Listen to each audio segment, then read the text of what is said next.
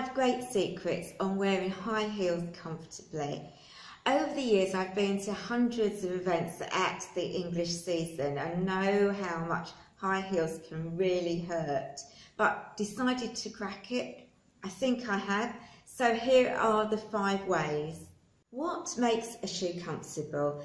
Well, when you're in a high heel, the angle of the heel puts pressure down onto the ball of your foot, and of course, as we all probably know, that can cause blisters. A lot of the designer brands have compensated for that and really cushioned the inside of the shoes.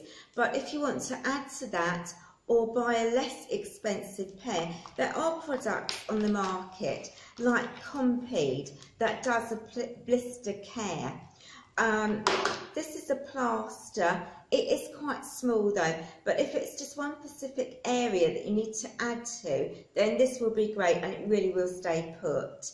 If you want something bigger, then Skull's Party Feet is really great. That takes up a lot of the front of the shoe.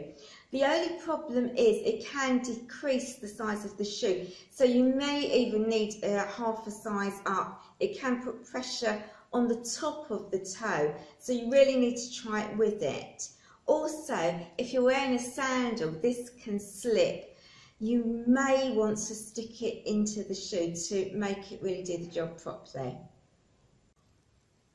Put your shoes on at the very last moment possible so that you keep your feet rested until your day starts. You're probably going to be doing a fair amount of walking, but try to take some rest, sit down in between times. Don't wait for them to start pinching.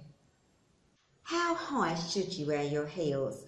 Well, as soon as you put high heels on, it obviously changes your posture quite a bit, throws your weight forward. So make sure that you feel balanced, and I have to say that some of the heels are too high to feel balanced in. So make sure that you're really comfortable. Now, also, it's about shoe size as well that defines how high you can have them. This is a size 3 shoe, 36. This is a size 6 shoe, 39. Now, the heels are the same height, but the angle is very different. So the smaller the shoe size, the more extreme the height of the heel becomes, even if they're both the same size.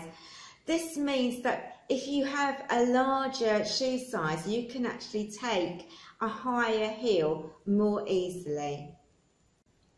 Perspex on a shoe can give really amazing effects, but they can be quite hard and really dig into your foot.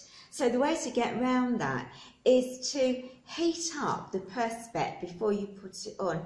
Doing something like giving it a good blast with a hairdryer will really change the feel of it. Foot care products are a real lifesaver. Know where your foot's going to hurt beforehand, so know if there's any pressure in the shoe or if you have any sensitivity on your foot. For me, I've got battered dancer's feet, so I know where my feet are going to hurt before I put the shoes on.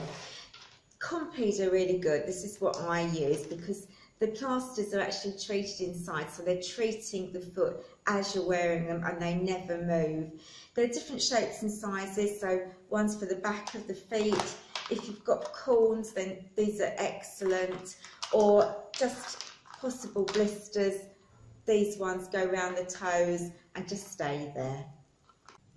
The English season is all about looking glamorous, so wear the most beautiful shoes pain-free.